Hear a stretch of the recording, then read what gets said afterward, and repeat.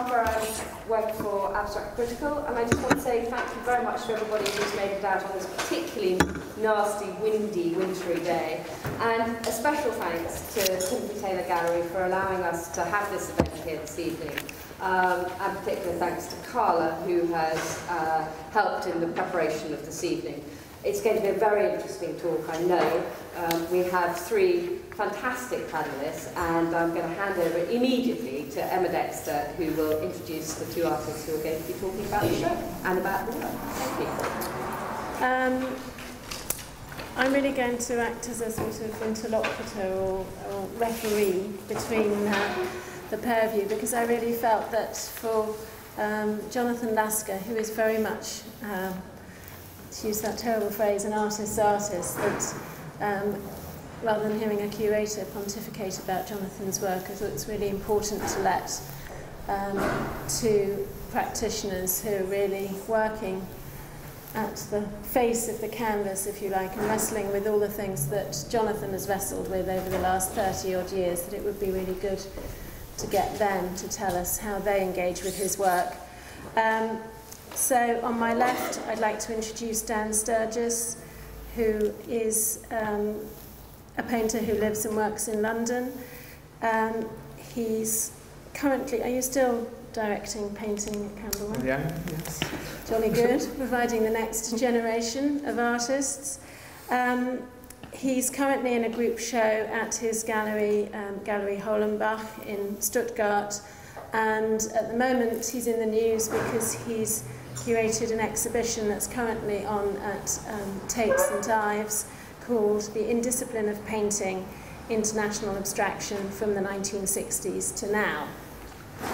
And I hope that we'll all get to go. How much longer is the exhibition on for? So it runs at Tate St Ives until just after Christmas, Right. and then it in fact tours to the Mead Gallery, University of Warwick, until more or less Easter.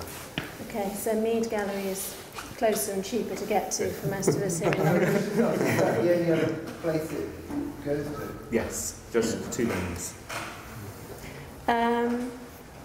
And on my right, I would like to introduce Stuart Cumberland, who also lives and works in London. Stuart shows with the Approach Gallery here in London and with Noir Homme Gallery in Belgium, which he shares, in fact, with Jonathan Lasker. Yes, I would like to hand over to you two. Before we do that, though, I would like to say that I hope either when you first came in or afterwards you'll take some time to go and look at the work of Andrew Palmer, who is showing in our viewing room space. A much younger artist, young London-based artist, who again, in a very different way, is working with the language of abstraction. But if anyone wants to talk about Andrew's work, they can come up to me or to Andreas Leventis, who's here tonight as well, to ask any questions about that. So, I've been nominated to go first. Johnny, good. Which I nominated because I was slightly worried that we'd have the same notes, so I thought I'd get mine go first. And then, I was glad to be asked to do this, and first of all, I never turned down an offer to talk about an artist, but as an artist I became one because I didn't want to talk to people, so it always seems a slightly strange situation to end up talking about art, because to me painting is partly about going to a studio to be antisocial. So then, and then talking about Jonathan Lasker didn't seem like a particularly easy option either. I don't think I've ever really talked about him in any length, other than to say, it seems to be the case, I find, just saying that's good, that's bad, and with Lasker it often seems to be that's good, and at the moment, or the last 10 years or so, I've been curious why he hasn't been so prominent in exhibitions, so it's great to see this work here again in London. I do have loads of notes that I've written down, and I really desperately want to put my head down and read them out to you, because I can't remember most of what it says. And it kind of struck, and I knew when I was talking to my wife last night about what I was going to say, that when she was falling asleep and I was reading it, that I had to make sure I was looking at everyone when I was talking to you. And it kind of struck me today that the thing to do with the thing with Jonathan Lasker, and it kind of reminded me of this thing about reading, the classic thing about doing a talk and whether you read, which always seems to be awful, or whether you try and actually talk. It seemed quite similar to the way Lasker works, and there's the well-known method where he pre-plans the work methodically beforehand, and then to a large degree he uses those plans to go through with the execution and the making of the work, which seems similar to me to this idea of writing something down and then reading it. I hope you might share that with me as well.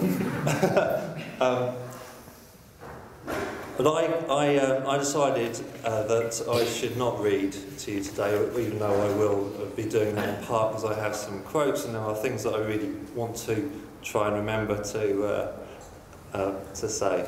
So the main things that I wanted to talk about were the components that make up Lasker, and I think that they're pretty consistent amongst all of the paintings he's been making since more or less. There's two on the other side that were made just before he started using the maquette process, and then with Blobscape over here, this is when he starts using the maquette process, so that the paintings are a bit more planned out beforehand and then executed. And since then, the paintings more or less have these same three components that make them up. I think that's an important aspect of Lasker. The next thing that I've found very important when I was thinking about the paintings over the last couple of weeks is that how apparent the chronology of the paintings is. It's always visible how they were made, what came after each part of the process. Also, one of the things that I noticed that time is very visible in the work. Restraint, that is gesture made dispassionate, is very visible. The planning, which I have down as an isolated activity. And then this is the bit that I'm slightly suspicious is utter garbage, but it's the bit that I'm most excited about. And I got it when I was in here on Friday. I was talking to Emma on Friday, and I was with a few of the pictures, and I kind of got a bit anxious. And I came up with this idea that the paintings are something like a heist movie. And the artist is a guy who cracks into safes. So this is my idea that I'm kind of excited about. It's the main thing for me. It's actually all I can remember, so that's why I put the notes here. And the other parts, the last thing I want to talk about is invention. The invention that happens in a Lasker painting, which I have down as something close to evolution, how forms evolve. So the first painting in the show is the one on the other side of this wall, and it's called Idiot Savant, and it's made in 1983, and Jonathan Lasker is 35 when he makes that. And the last painting, chronologically, is this one over here, When Dreams Work, and the artist is 44 when he makes that. So the exhibition shows, which I understand that Jonathan Lasker feels the same way, a very key period for him in the formation of I hesitate to say formula, but a type of Lasker formula, which I think we recognise to a great degree. The components I speak of that are three distinct parts, and this is not my interpretation, it's something that Lasker says, and that's the ground, which other than, there's three paintings that have a slightly dappled ground, other than that all the grounds are monochromatic. There's the line, which tends to be a scribbly or a doodly type line, and often in black. And there's the figure, which I don't know if it translates differently in New York and America, but in England, when we say figure, I tend to think of the human figure. But it's a word that Lasker uses, and I thought that what it actually meant was something like example, or when you read a book and it says refer to fig A, refer to fig B. So I kind of saw it as exhibit A and exhibit B. And the figure tends to be a thick area of paint that's painted wet into wet. All the other parts are painted dry, wet paint over dry, and that's the only part that's painted wet into wet, and that's what would be called the figure. So there's the three components being the ground, line and figure. So this show demonstrates that the ground, you have a ground like this, but most often the paintings develop into having a monochromatic ground.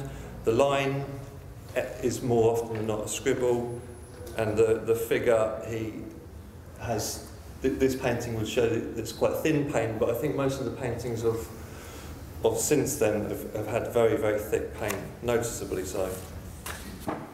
Jonathan Lasker has, I think, very obviously taken on board pointers from the main American art movements of the 20th century: process art, conceptual art, can I remember the others? pop art and minimal art. The chronology of their making is that, and I think everyone can see it. I don't know, as a painter, then I'm very aware, I'd imagine lots of you are very aware how long it will take oil paint to dry, and these are all oil paintings. I don't think he ever used acrylic to my knowledge. So the paintings, when you see them, like the ground to this, but more often in something like the big picture over there, the ground to that, he uses opaque paint, so it's solid. I don't know if he uses one coat, but the ground's going to take a certain amount of time to make, and then it's going to make probably a week, I'd say, to dry. And then so you can see that he does that, and then he waits, and then he does the next part, which is the line, and then again he has to wait for that to dry. So even in the ground of the ground and the line, and already there's a 2-week period happening. And then suddenly when he goes into putting the figure down, Fig 1, Exhibit A, the wet into wet part, then he puts it down, it's over dry ground, but then he immediately goes into that wet into wet, so you suddenly see this change of speed that happens. And I think that chronology is very visible, whether you're a painter or no matter what you do, you can see that. I think it's very there. And I think that can be a pointer from process art that he's picked up. And the way the paintings are made, I don't think is particularly skillful. They seem very accessible in terms of, I would imagine that most people feel that they could make these, and I don't know if it's too much to say that it's a kind of, what he provides somebody with is almost a list of instructions in how to make this thing. And I could kind of liken that to some sort of IKEA flat pack. So I think that it's always been evident in what he does that he might not make the marks. Maybe he would always, maybe he does, I don't actually know, but I'd imagine he always does the wet into wet bit, but whether he does all the dry bits, then I don't see why he would need to, and that seems very apparent. So, and I think this is something that's taken on by American artists most especially, is the idea of the artist as a post-industrial conceptual manager, somebody who contracts out the work to a cheaper workforce while they're having the ideas, and then they contract out the work. What have I got here? Flat monochrome grounds and detached methodical construction nods to minimalism and pop. Okay, so the next thing that's very important is that the works they have a minimal look to them, but unlike the minimalists, and kind of like the pop artists as well, Jonathan Lasker uses composition, and the minimalist artist very, very famously and aggressively avoided composition because of its European heritage. Jonathan Lasker, his paintings are all about composition. Composition is what they are. The paintings are never improvised, and we know that Lasker played in a rock band when, I don't know how old he was, I don't know what the overlaps are with that and being a painter, but he played in a rock band as a bass guitarist. And I was thinking about the idea of that tradition of being a singer-songwriter and then performing once you've written the song, and in a way that seems similar to this idea of the pre-planning.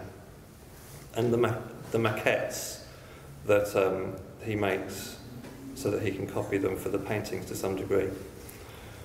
In terms of the maquettes, I sort of wanted to not talk about them, but it seemed an impossibility. And I thought that it must be apparent to everyone when they're looking at Lasker that he must pre-plan the paintings beforehand, because there are no so-called errors, there are no so-called mistakes, there are no alterations, which is the sort of thing that you'd see in a very typical Picasso or Matisse paintings, you'd see that this was over here and then it was moved over here, whereas with Jonathan Lasker you can see that doesn't happen. That goes there, that goes there, that goes there. Lasker didn't start making maquettes until 1985. He was in, I don't know if it's of any significance, but he was in Germany at the time, and he had a studio in the countryside, and this is when he started making maquettes in 1985. And this painting here, I think, must have been amongst the first to use that technique of the pre-planning beforehand. This one weirdly came after it, and it looks like it's partly maquetted and partly invented on the surface, because it seems to have quite a history of the surface underneath, whereas these don't so much. When I imagine Jonathan Lasker's work, I don't really know much about how he works, I'll be honest.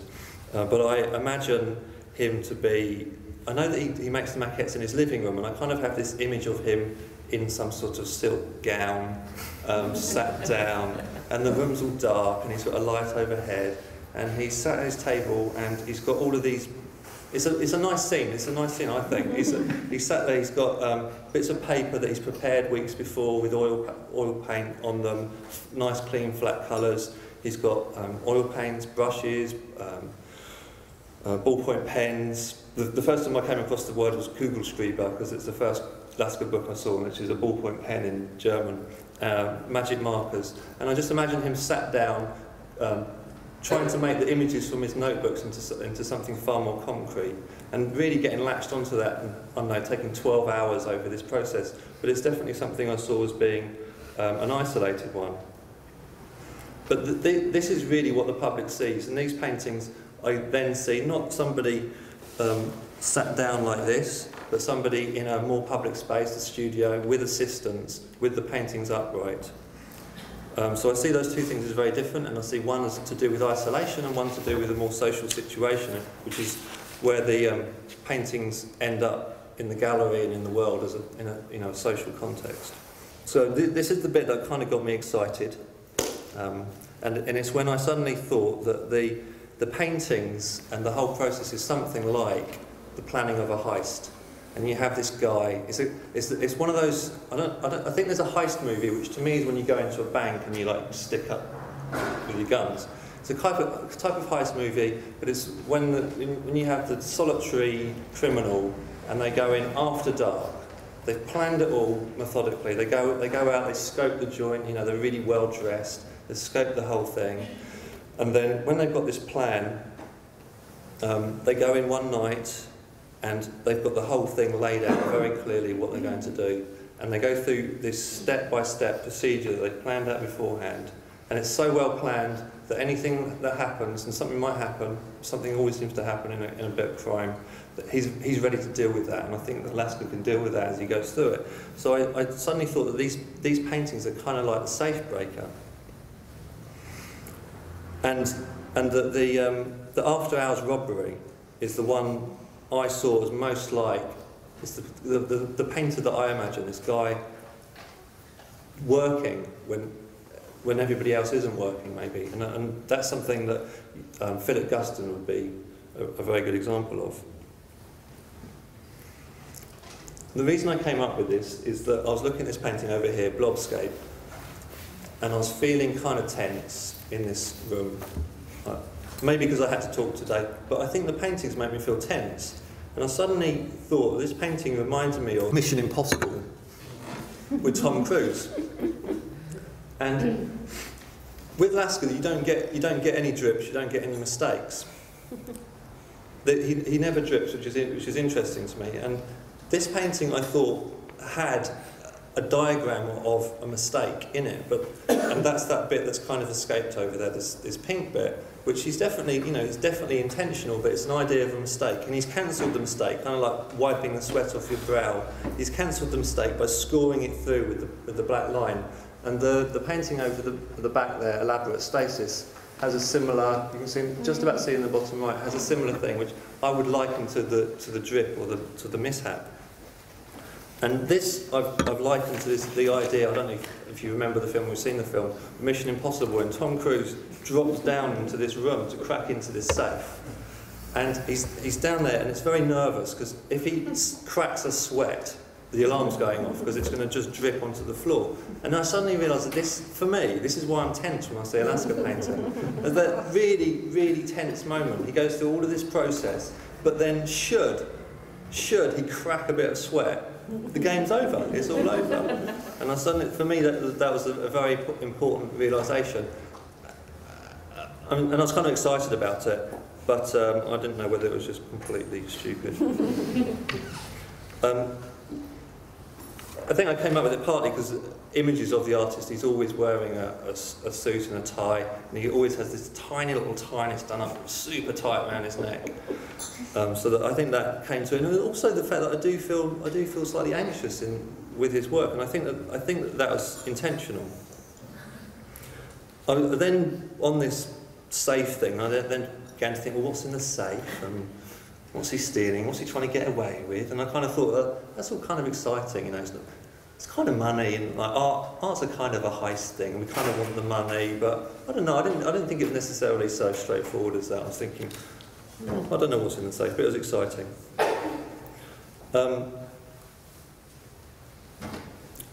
kind of, the tension for me was this point where there's this guy doing this thing, or even in an interview, and he's trying to keep this poker face, and you can feel that moment when the sweat is just under the skin. You're trying to look cool, and you're trying to look relaxed, but the sweat's just there, and you're just holding it in place. And this is for me the image I have of the paintings. Well, I'll just stop if that's okay. I'll stop. You stop. Well, I'll start. It was quite strange, actually, being phoned up and asked about speaking about Jonathan Lasker's paintings a few weeks ago, because I had a few weeks previously got down from my bookshelf a little book of his collected writings, which some of you might know, which is called The Complete Essays, and I think it was published in about 1998, because I wanted to re-remember an article which he'd written about de Kooning, because as you probably know, there's a big de Kooning exhibition on in New York, and people were talking about it.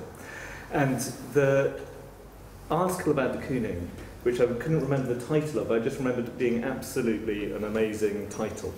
And it was called Beauty in the Age of Roadkill, which I rediscovered. And the point about it was that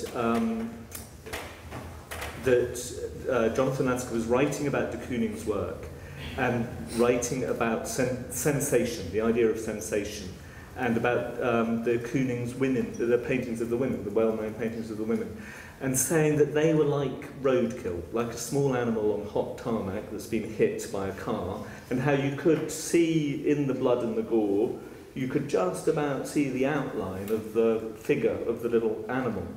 And that kind of relationship to Kooning's paintings, I thought, was just an incredibly perceptive one, but also one which was very irreverent and very kind of interesting and exciting.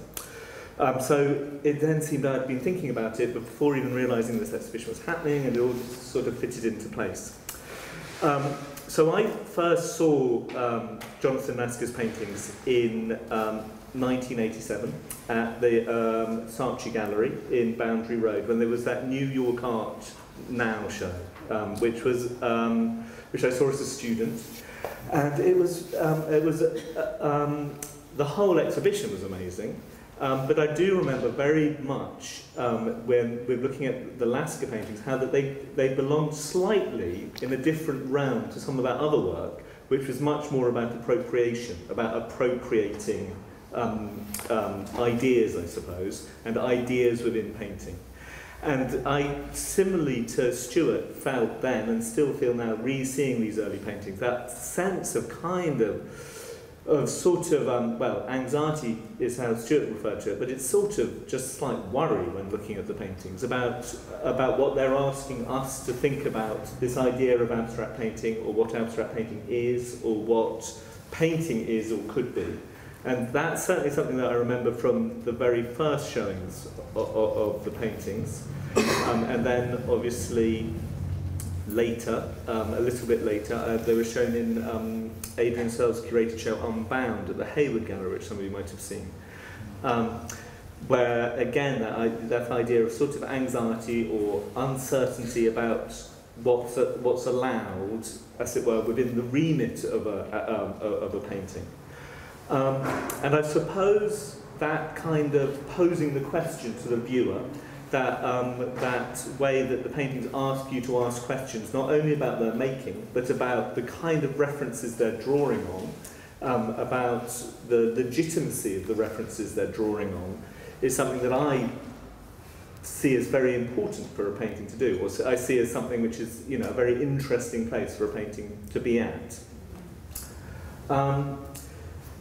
I suppose the other thing to say, kind of early on, is sort of, which I think you see in this exhibition, is how the paintings are, in a sense, these are works which are from a transitional moment, or from in Lasker's career, and we pointed out the first and the last paintings, and you can sort of see how in the later works, how this mature style of using the maquette and then sort of making an abstract painting, which is of course not an abstract painting at all, but it's a representational painting of a little maquette, like a sculptor might use a maquette to make a painting, is kind of derived at. And then in some of the earlier paintings, like Blobsphere here, or some of the ones around the corner, you have very, in a sense, figurative references in, and which are more evident perhaps in slightly earlier work, but you begin to see things that are actual representations, or I think as representations of things, like of a jug in this one, of wallpaper, perhaps in another. And it sort of reminds you that where Lasker was coming from at that moment in the 80s in New York was, in a sense, was a painting tradition, that the people that he was taught by at CalArts, and notably conceptual art school, but the people he kind of gravitated towards, I suppose, were artists who were just a little generation older than him, like Susan Rothenberg, who was associated with New Image painting, which was the title of a show which probably you might know about, which was in about 1978 at the Whitney Gallery, which was of artists who were beginning to use sort of figurative references in paintings as a way of kind of getting out of minimalism, really. Joe Zucker was another artist who is a complete favourite of mine, who was also in that exhibition. So, and then the other person that Lasker has talked about, who was an influence when he was a student or when he was a young artist, is Richard Archwager, with sort of proto, sort of pop minimalist artist, which has who has a kind of a dumbness of presentation to it. And I think it's interesting, looking at these paintings, about how there is a sort of, there are these figurative kind of relationships come within these abstract paintings. And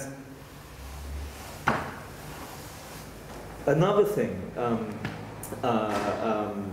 another sort of point to sort of make is that, that in a way, as Lasker himself has said, he doesn't really regard these paintings as abstract paintings. He's referred to them as abstract pictures or abstract picturing, because it seems to bring in this idea of picturing coming from a different tradition and abstraction from a different tradition. They sort of come together and ask us to kind of question those terms, really, question what we assume or what we kind of believe in.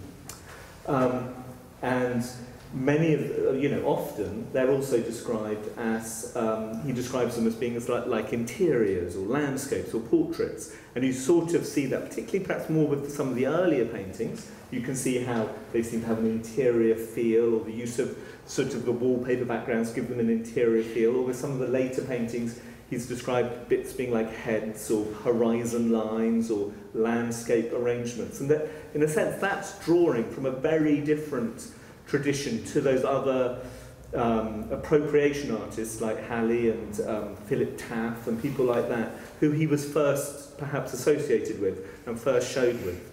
And I think it's that different place of tradition, that different place where the paintings emerge from, which makes them so kind of, which makes them very wonderful, which makes them, that they come from a particular tradition within a type of painting.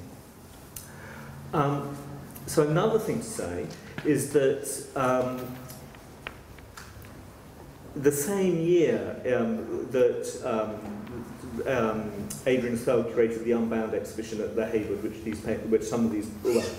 different Jonathan Lasker paintings were included in, but from the same period, there was a smaller exhibition which was curated at the Todd Gallery, which was a commercial gallery, which was called Chance, Choice and Irony, and which had Lasker paintings being shown alongside Fiona Ray paintings, David Reed, another American painter, some other artists I can't quite remember.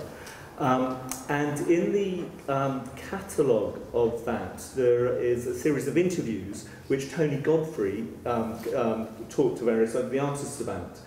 And talking about Lasker's paintings, Lasker talked about the history of Mannerist painting and Genoese Mannerist painting, and particularly about Alessandro Magnesco, who there aren't actually examples of his paintings in the National Gallery, but there are in the Louvre. And he's a sort of later Mannerist painter where Lasker said one of the things he was interested in is how within this sort of within these paintings, how the individual sort of brush marks, the individual elements of the painting had been sort of broken down, kind of disintegrated. And I think that sort of picks up a little bit on Stuart's point about this figure-ground relationship, about how there's been a sort of breakdown in things that could have once been very closely held together, about unifying figures and ground, how perhaps they've been very much split. And also picking up on the point that Stuart made about the sort of rock music kind of relationship, Lasker is also in another of the artist's statements, which is in this little book, this very wonderful little book of his writings. He talks about figure-ground-line relationship being like a rock band, being like the drums, the guitar, the bass, and having that sort of play with things. Okay, I suppose there's one last thing I want to say, which is about this idea of time, which is something which has been picked up. And it's to do with the time of making and the time of manufacture, because it is a sort of manufacturing process, the painting of the final painting. And the way that a scribble or a doodle which has been done, or an element of drawing that's been made on this sketch, which might take perhaps, a few minutes to make, then takes up when you see it sort of being painted on this huge scale in oil paint, you realise it's taken a whole day probably to fill, to cover the sort of territory of it, and you have, and then you have the sort of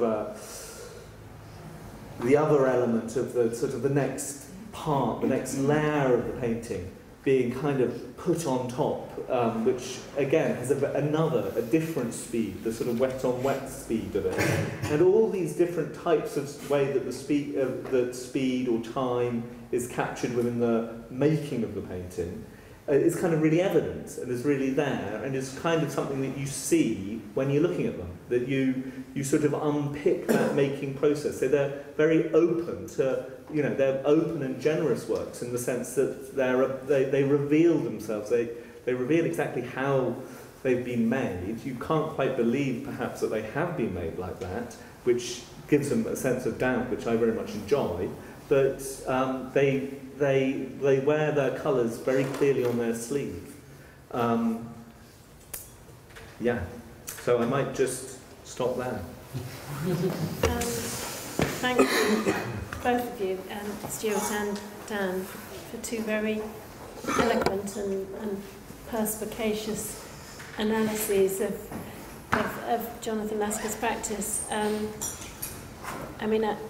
it was very interesting what you said about, and I hadn't really thought about it before, but one of these tensions that you get from his work is the tension, sort of ambiguity between the knowing, ironic, as you say, sort of appropriationist field that he was both put into, but I think also wanted to fit around and be part of, because obviously it was the coming thing, it was the new face of the art world at that time, and yet at the same time how to also be part of sort of new image and things like that. So just, again, when you put those two things together in your head, Yes. It's quite a clash. It's quite uncomfortable to even think about them in the same sort of visual field. And yet it's interesting then when you look at a painting like that, for example, you can see how Jonathan Lasker has managed to achieve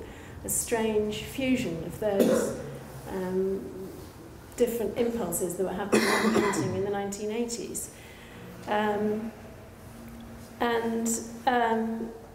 Just also to go back to some of the things that you were saying, Stuart, these kind of list of instructions. I mean, it's very interesting hearing you both talk, because you're talking very much with the language of makers and practitioners and knowing how the paint goes on and how long it takes to dry. And I think for me, as a slightly more ordinary viewer, I'm not so aware of that. But I suppose the things that come over to me are more things perhaps to do with language and vocabulary and, like you say, sets of instructions, and how it's a puzzle, really. You feel as if you are literally, he's found a visual language that says, I am a puzzle, basically. And you then, as a viewer, go around trying to decode this particular puzzle. And I mean, for me, it's the puzzle of, it speaks about the puzzle of what it is to be a painter or what it is to be an artist, because it somehow makes manifest that awful feeling of what am I going to do on this canvas? You know, how do I fill this tabula rasa? And so so somehow, I mean, I'm sure I'm projecting this, but sort of the scribbles, the anxiety to cover that amazingly large canvas in its entirety, and the sense of this weird combination of abandon and then control at the same time, again, I think also leads to the sort of sense of anxiety that both of you have pinpointed. Well, I remember the first time I saw Lasker, and I was, I suppose in a way I was embarrassed about it. In a way, when I see it really good, I'm embarrassed, because I think, bloody hell, it's easy. You know, you see it, you think, God, it's that easy, and you've been jerking around all this time, and you haven't come up with much. And then you see this, and you think, oh my God, this is really easy. It's just like, well, in a way, I didn't know what the formula was then, and I kind of know what the formula is now. Not that you can copy them once you know the formula, but I was really quite stunned that you could do something so straightforward and have so much attitude in it without actually too much posturing by the artist behind it. You know, there's no stories about him going out and, you know, rock and roll stories. It's just these very straight up punchy paintings that you look at and you go, you see that immediately, you think, God, I could make that. Immediately, which is a wonderful thing, and often what modern art's criticised for is my 5-year-old could do that. And you would see these if you saw them in a book and you go, my 5-year-old could do that, and of course your 5-year-old couldn't do this because the things we're talking about, patience and time and restraint, are all there. And so they're actually become incredibly complicated things, but then there's that tension in how upfront, straight, simple, dumb they are. It's just, and it's kind of easy to forget how, to me, that was always shocking.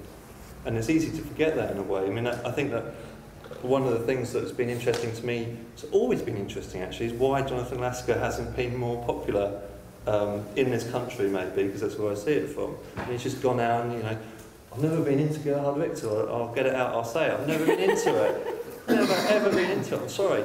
And there's a show on him every year at the Tate. We don't need to see him every year at the Tate. We just don't. I mean, okay, I'll grant he's brilliant, I'll grant it, but every year at the Tate. And there's all these other people making work that I think are offering really interesting takes on what can be a painting. Really, you know, there's no one can convince me that this work isn't more important, at least as important as a Gerhard Richter. And I was thinking that one of the things that's really happened, I think, in the last 20 years, is that painting has been.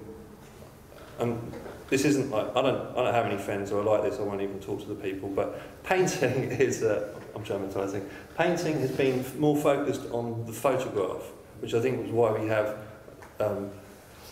you know, Richter and a whole host of other people that I don't want to give credit to. and I think people like Lasker, who make amazing images, not based on the photograph, which I think is a really fascinating pursuit for painting to take, have, in a way, I think they've been neglected. I'm not very happy about it. Do you think Lasker could be anything other than American? Could he be a European artist? Well, it's interesting that he made his first maquettes when he was in Germany, and I think he even got his most support maybe early on in his career. I don't know, but I got the feeling that he got most support in Germany. I seem to recall that Christopher Wall equally has said the same thing, that he got the most support in Germany earlier on. Somebody asked that at the Gerhard Richter talk. Could he be from New York? And Benjamin Buchler said no, so I'll say no. I mean, there seems to be something, this neurotic quality that Woody Allen has that seems very New York. And I'm not seeing the word neurotic written about Lasker, but to me they seem utterly neurotic, totally and utterly. I see them. I mean, I think you do place them, and you do see them within a kind of American context of American painting. I mean, and I think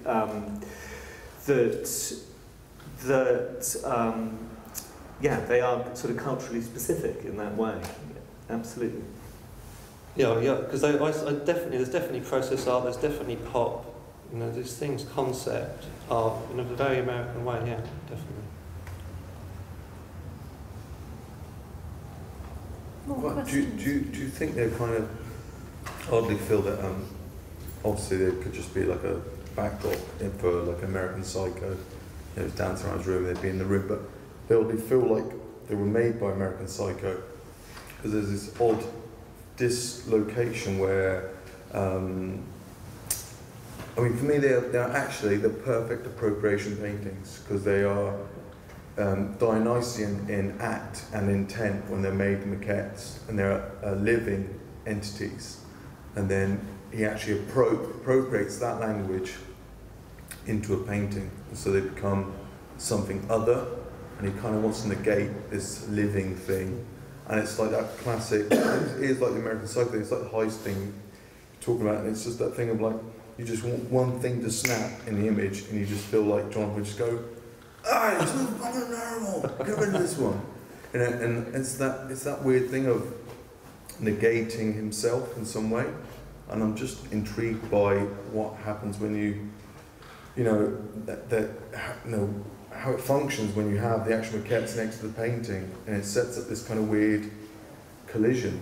You know, do you go, I like the drawings more than the paintings, I like the paintings more than drawings, you know what I mean? Well, I mean, one thing that Jonathan's written about the relationship between the drawings and the paintings is that he doesn't see it as kind of an odd relationship. That it was from what he says that it's only within the advent of abstract expressionism that the idea came that people might begin a painting without any drawing at all and just sort of begin, and within the so, in a sense, the continuity there, and I think that kind of continuity with other painting is something that kind of comes out, because although you're right that they're exemplars of a type of appropriation, they're not they're not associating the marks with a kind of ready-made. They're not like an Ingrid Callum painting where you're kind of using something else which is out in the world to make the painting. You're using things that you've made. So there's a sort of very kind it's of... very European, European tradition. Sort of, kind of, you know. The components, I think, in Alaska don't seem particularly inventive. And so the components for me are made of a type of ready-made type of appropriation. And what becomes inventive in the paintings is how they hang together. And then suddenly, which is, I think, a beautiful thing, the painting's doing the work of invention.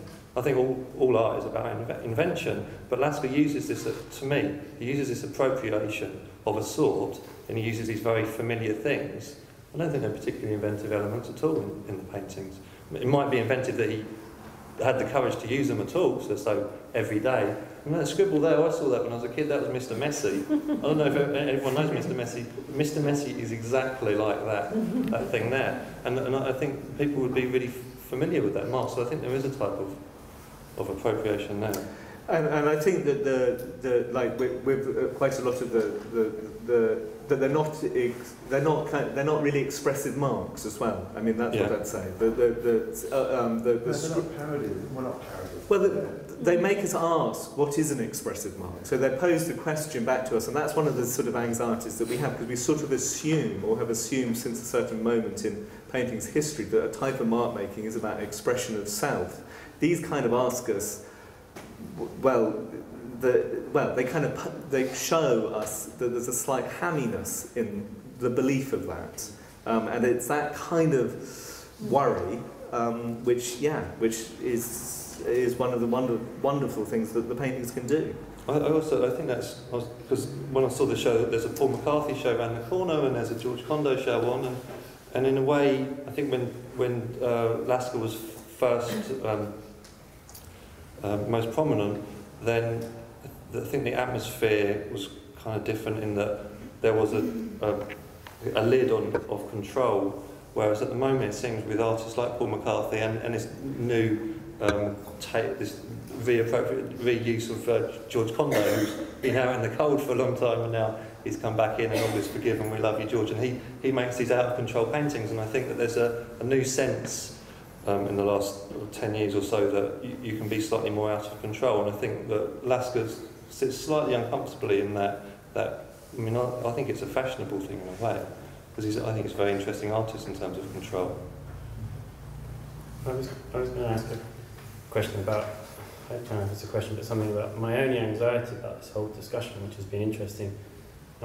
Someone connects to that these paintings have vaguely reminded me of Memphis furniture and the people who like Memphis furniture. And I'm still kind of on the fence about whether I like these paintings or whether I want to become a fan of them. And I wonder what it means if there is a fan base of these paintings, or if there is a moment where people get on board with them, that their kind of tension collapses because people have decided they like them. I think it's interesting to bring Memphis furniture into this discussion. I mean, these paintings, as far as I'm aware, haven't ever been shown with Memphis furniture. Peter Haller's paintings have been shown with Memphis furniture. He did a show with them in New York. And I think that there is a sort of aggressive type of sort of sensuality that is shared, perhaps, certainly with the Halley and the furniture, but also in that article which I referred to right at the beginning about beauty in the age of roadkill. I mean, that's sort of one of the points that he's making, that we can't trust an idea of beauty anymore. Beauty, we don't believe it. We don't trust it. What's it hiding? And an idea of kind of a sensual response, which, whether, is a kind of perhaps a truer response. I mean, another point that's brought up in that is if you turn the rock music up really loud, it kind of gets better. And we sort of do understand that within its genre. This seems very kind of European almost compared to Peter Halley to me. You know what I mean? In terms of attitude to composition. I don't know, there's something very different. Peter Halley is very yeah, I mean they are, but I think that, but as we we pointed out that they were shown together. There are differences. I mean, they were shown together in a number of exhibitions in the 80s, and there were, but I mean there is a different they're different artists and there's different strands running through them, and they're very different. It kind of seems like a dialectic artist. This doesn't seem like a dialectic. I mean, it's sort of easy with hindsight when you look back at sort of group exhibitions and how people get packaged and how you get associated with certain movements and groups.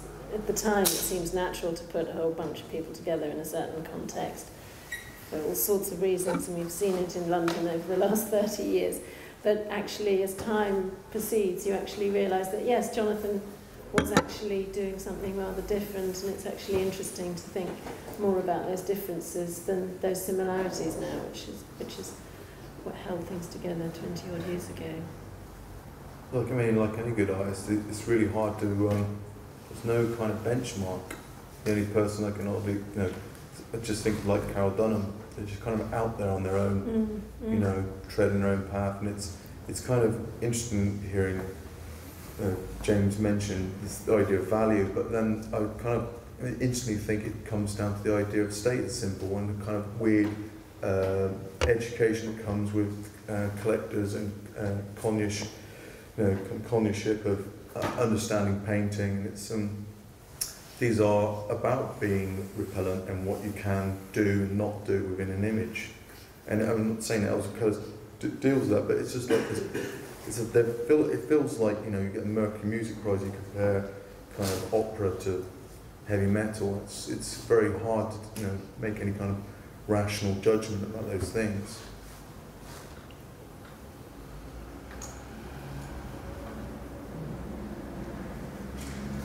Well, if there are no more questions?